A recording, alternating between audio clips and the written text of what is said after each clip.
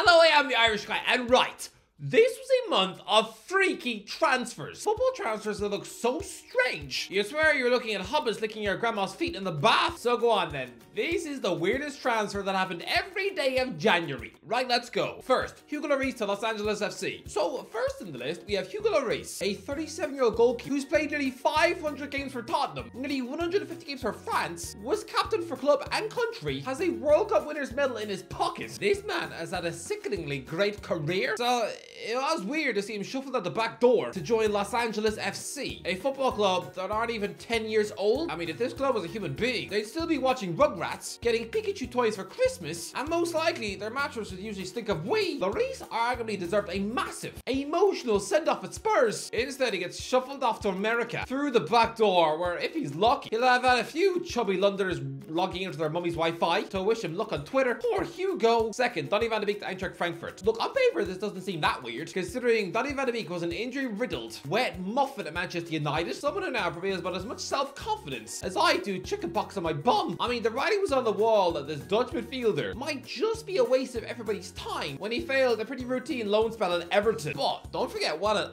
Ajax, this blonde bombshell was linked with Real Madrid and reuniting him with Erik ten Hag. I know it doesn't always work like that. I foolishly thought that when Rafa Benitez rocked up at Chelsea, he'd coax Fernando Torres back into being that world beater he was at Liverpool. Nah, he was still mostly wet pudding. And similarly, when Andrei Shevchenko linked up with his old AC Milan buddy Carlo Ancelotti at Chelsea, someone who he won a Ballon d'Or playing under, nah, he was still pretty useless. So yeah, no, it doesn't matter if Ten Hag and Van de Beek were best buddies who ate tea and cookies with each other at the beach. Van de Beek has still been loaned to Frankfurt. To me, this isn't really weird, it's just sad. Imagine if he had rocked up at the Bernabeu 4 years ago. The fans would have eaten him alive as if his head was made of cheese. Third, Zach Steffen to Colorado Rapids. I remember doing a video a couple of years ago when Zach Steffen absolutely screwed up an FA Cup semi-final for Man City. I remember saying that he'd ruined his City career, and some Americans in the comments told me I was overreacting, that Steffen would be fine. No, he was about as fine as me after a sleepover with the priest. No, the 28-year-old goalie has finally quit the Etihad for good after 5 years, and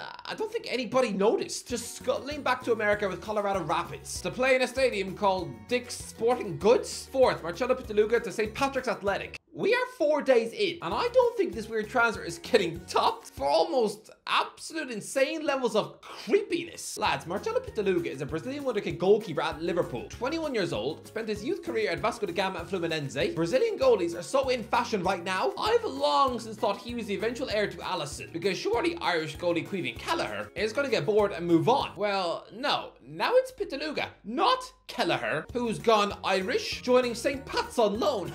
What? This Brazil superstar is now living in Dublin in a virtually all-Irish dressing room, playing under manager John Daly, someone with all the clout and fame of a squash spider. Pitaluga is a world champion with the Brazil under-17s. Can you imagine the future Alisson living in some rundown council flat in Crumlin and just being so confused what his teammates are talking about? He'll think a shift in coppers is a type of ice cream. Fifth, Tilo Kehrer to Monaco. Remember all the hype surrounding German defender Tilo Kehrer when he rocked up at West Ham for PSG for £10 million 18 months ago? Yeah, he's now just being loaned to Monaco in France with an option to buy for £9.5 million. I'm just surprised how quickly it's taken David Moyes to just give up on this highly rated guy. Sixth, Tajon Buchanan to Inter Milan. And here we have the first ever Canadian to play in Serie A. Well, I mean, officially, Fikayo Tomori plays for AC Milan, and he was born in Canada, but apparently the internet doesn't count that for some reason. Because he's played 5 times for England, that'll be why. Even though nowadays, Gareth Southgate just treats the guy as if he's made of poo. But yes, here we've got Tajon Buchanan, someone who used to play college football for Syracuse Orange, something that sounds like a rotten posh dessert served at snooty restaurants. But yeah, this is a 24-year-old winger who impressed for 3 years at Club Brugge in Belgium, and now has got a $6 million switch into Milan. Look, Inter are known to have weird transfer targets. 3 years ago, they were unveiling Ashley Young. I remember when they were desperate to buy Tom Ince. They're like that weird disturbed child who keeps asking Santa Claus for a jar of fingernails and his mummy's underwear. But Buchanan, yeah, it's another strange one. Seventh, Sasa Kalacic to Eintracht Frankfurt. Yeah, it went a little bit quiet for transfers around the 7th. Nothing too crazy or wild. The weirdest I could find were Wolves letting Beanpole striker and club record signing Sasa Kalacic join Eintracht Frankfurt on loan, but I mean, it's not actually that weird, is it? 8th, Mohamed Ali Cho to Nice. So here's Mohamed Ali Cho. A couple of years ago, this French forward was seen as an absolute wonderkid in France. The devastating talent of both PSG and Everton should have regretted letting slip out of their academy. Yeah, no, it seems like it was all a big fuss over nothing because Real Sociedad have just sold him to Nice for just 12 million euros. The kid is 20 years old. Can we stop the fuss now? 9th Timo Werner to Tottenham. Look, it's always strange to see Tottenham signing somebody who was unveiled as a monster, game-changing Chelsea superstar just a few years ago. Don't forget how in demand Timo Werner was in 2020. It looked like Chelsea had won a £50 million race when they beat Liverpool to his signing. The German striker looked like a colossal monster buy that would change the game. So to see him now rock up at Spurs on loan, again, this would have been a bit like if Tottenham had signed Fernando Torres in 2015. Again, it would have looked weird. It still looks strange to see Werner in a crystal clean white Tottenham shirt. It looks a bit like I'm trying to adjust my eyes to seeing Darth Vader in a wedding dress. Just weird. 10th, Fabio Carvalho to Hull City. How did Hull City manage to convince Fabio Carvalho to join them on loan? Don't forget, this is a top Portuguese prospect, an attacking midfielder who has played Champions League football for RB Leipzig this season. He's on Liverpool's books. Surely he'll have some Premier League interest. Price above.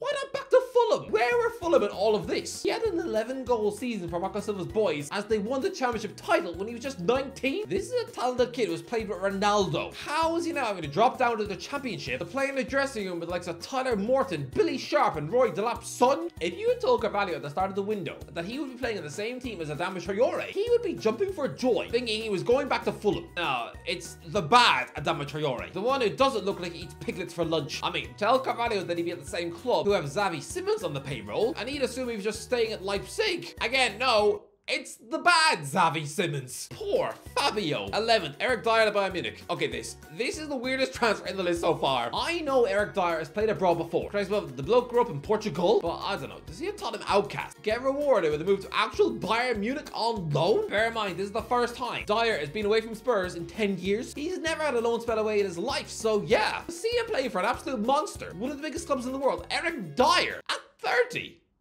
What? I would have thought his next move would be to someone like Burnley. 12th, Jed Spence to Genoa. Jed Spence is having such a crazy career. When this right back was on loan at Nottingham Forest from Middlesbrough and was gloating on Twitter at Neil Warnock because he just won the Championship playoff final, this young right back thought he had made it. If he had just joined Forest on a permanent deal, that would have brought stability, security. Instead, he's since been on so many aeroplanes, he'd probably, by the law of averages, have had at least one baby throw up all over him. Since that final, he's joined Tottenham, then Rennes, then Leeds, and now Genoa on loan. What's even more disgraceful is that he has played less than 20 league games since that playoff final win. Chucked out of Ellen Road, now he's on a weird loan spell in Italy with Genoa. Why do I get the feeling that this apparent English super talent is just turning into a Ravel Morrison-esque journeyman living out of a suitcase around the world? Honestly, within 2 years, he'll probably be playing in Mexico, trying to pretend his life is now like Breaking Bad. 13th, Leonardo Bonucci to Fenerbahce. Oh, Leonardo Bonucci, just retire. This is an Italian beefcake defender who does feel like he's had pretty much a one-club career at Juventus, right? That's the only club anyone ever remembers him doing anything. I mean, the strange thing though is that his Wikipedia club section is now looking long. He's actually moved clubs 10 times in his life, has played for both Milan clubs too, which is weird. So yeah, he arguably should have just retired at Juve in 2023. Instead, he decides to fall out with the club, threatens legal action, joins Union Berlin in Germany where he does nothing, and is now 36 years old and at Fenerbahce, where he gets to play in a dressing room with Edin Dzeko, Dusan Tadic, Fred,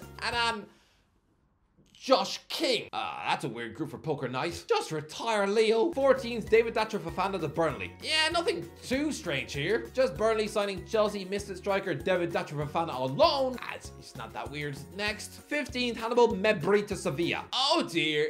This is a disaster. Wouldn't it be nice for Manchester United fans to know that at least a few of their players aren't entitled brats with the ego of a Game of Thrones king? Here we have Hannibal Mejbri, a talented one for the future midfielder who this month rejected a loan move to Everton, probably because he saw what that did for Van de Beek, and instead joined Sevilla on loan. Yeah, he made his debut in a 5-1 defeat to Girona, was then left out of the squad, made unavailable for selection, and got told off in the media by failed Watford boss Kike Sanchez Flores.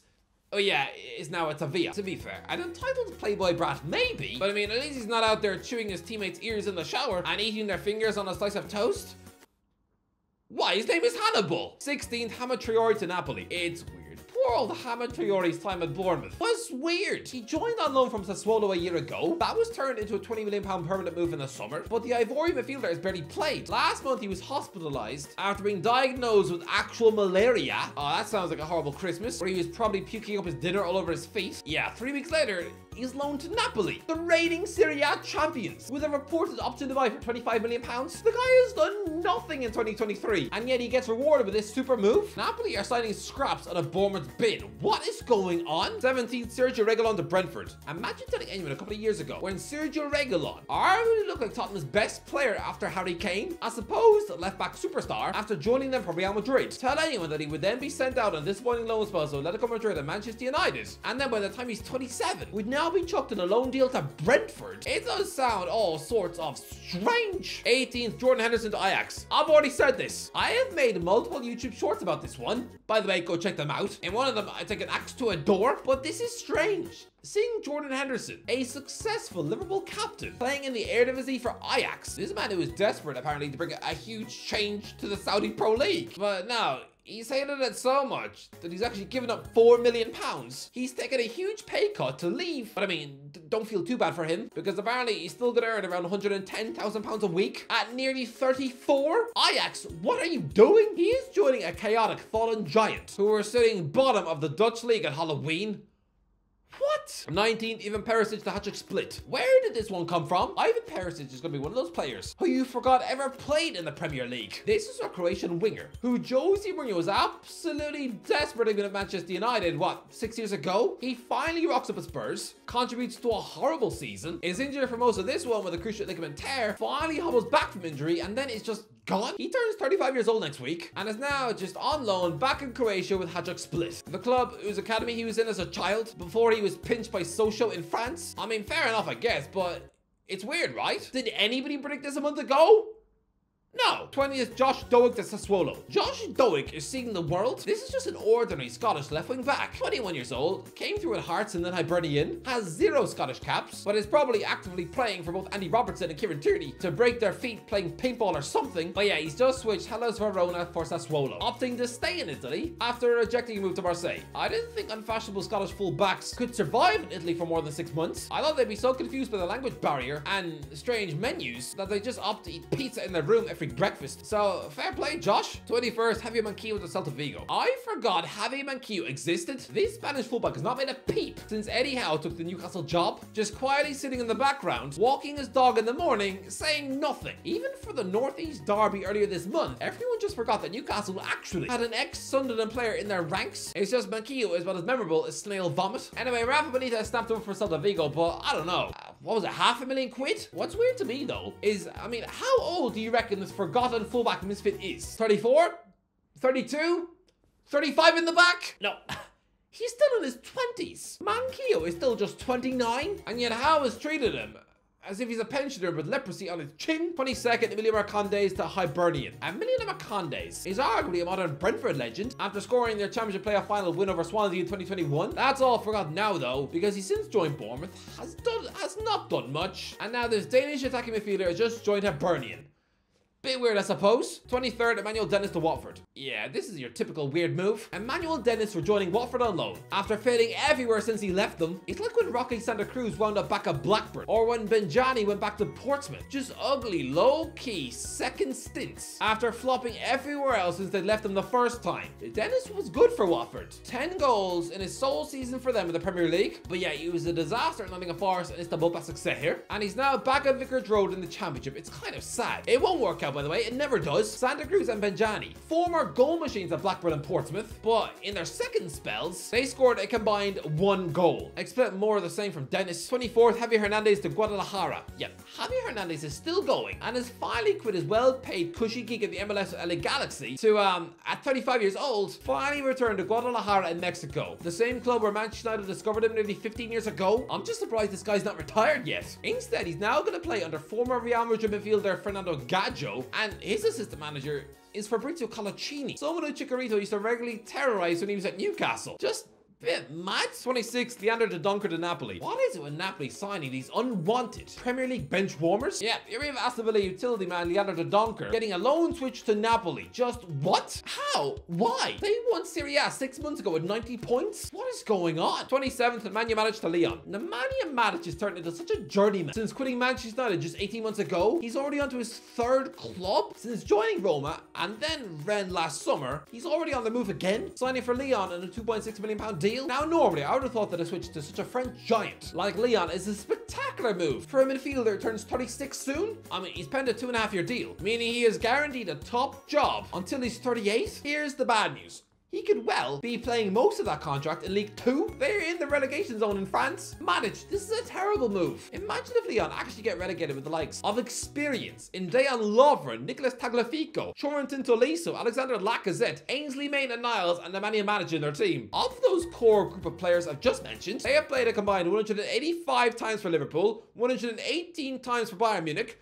338 times for Arsenal, 189 times for Manchester United, 154 times for Chelsea, and 169 times for Ajax. How are you getting relegated with that? 28th, Kagler Soyuncu to Fenerbahce. Ah yeah, here we have Turkish beefcake centre-back Kagler Soyuncu. Look, it was weird when he traded championship football with Leicester City for a monster move to Atletico Madrid. It was up there with Diego Simeone bringing Matt Doherty to Atletico. It was strange. This move is actually a lot more normal. Soyuncu joining Fenerbahce on loan. Moving back to Turkey, this actually makes sense. What's weird is that this move didn't just happen in the summer. Having a 6-month pit stop at Atletico Madrid instead, strange. 29th, Peter Musa to FC Dallas. Peter Musa is a talented Croatian striker, 25 years old, been at Benfica for 2 years, was supposed to be Darwin Núñez's heir, and yet it's just moving like a 39-year-old. Choosing to join FC Dallas in the MLS? Why? 30th, Angelino to Roma. Yeah. Remember Man City's former ball left back? Yeah, Angelino has since turned into such a massive journeyman since he quit the Etihad in 2021. He's since played for RB Leipzig, Hoffenheim, Galatasaray, and now at 27 is tying up a loan move to Roma. To be fair, he does smack of a Roma signing, someone who's failed at a bigger club already. But why does he want to play for a bumbling rookie? Newbie coach like Daniel De Rossi, agreeing to join an ownership group who just pinned off Mourinho? What? 31st, Moise-Kean to Atletico Madrid. Wait, no, hang on, no. Apparently that fell through. No, apparently Keane has failed his medical, so that one's not happening. Instead, the weird, strange deadline day move today is Carlos Alcaraz. Oh, this is his best afternoon since he won Wimbledon last summer. Oh, wait, no, sorry. Different Carlos Alcaraz. No, this is the small attacking midfielder at Southampton, who's just snapped a loan move to Juventus. This is an Argentine 21-year-old who's not exactly ripped it up this season, mostly in and out of Russell Martin's starting 11, and yet somehow has fluked a move to Juve. Juventus is a place who should be signing the world class, the elite. It wasn't that long ago they were signing Cristiano Ronaldo. There is a world-class Carlos Alcaraz out there, but in tennis. Anyway, that's the end of the video. Let me know what was the weirdest one. So let me know in the comments. If you enjoyed the video, don't forget to get a like, share, and subscribe. And as always, I'll talk to you in a while.